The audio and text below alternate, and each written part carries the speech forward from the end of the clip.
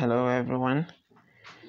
Let's find the value of x in this diagram.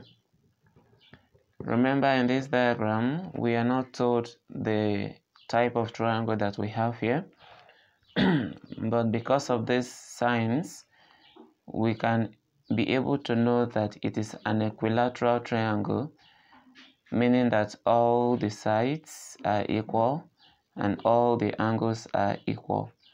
Therefore, all the angles will be x, and then I will add all of them together so that it will be equal to 180. And then here I will have 3x to be equal to 180. Then I can divide by 3 and divide by 3. This cancels this, and x is equal to 180 divided by 3, which will give us 60 degrees.